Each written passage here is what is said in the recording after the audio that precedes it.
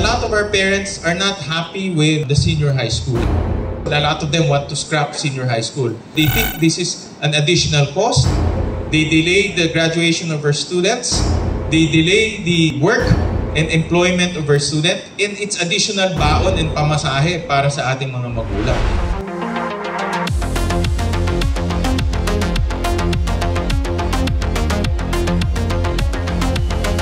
If we remember, the K-12 has 3 promises.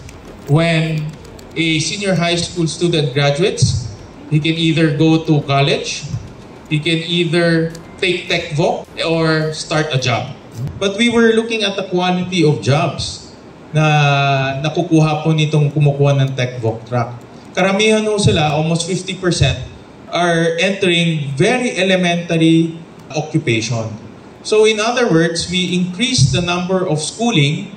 Malaking problema ho ito pag iisipin ho natin. Dahil dinagdagan nga natin ng 2 years, pero yung trabaho ni Manila, simpleng-simple lang. So a lot of our parents are saying, why did we add additional 2 years? But they are not getting the jobs equivalent to that added 2 years.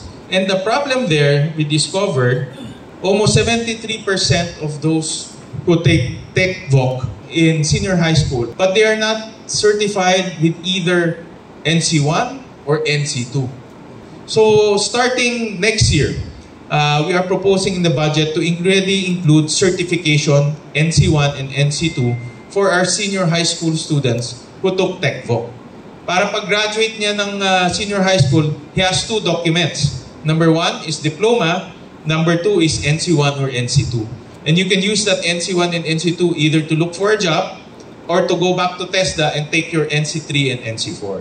So mayroon siyang pinupuntahan. Personally, I still believe in the K-12 system because the whole world is implementing K-12 system. Admittedly, it's not perfect. So we're finding ways to reform the K-12 system to make it valuable to our parents.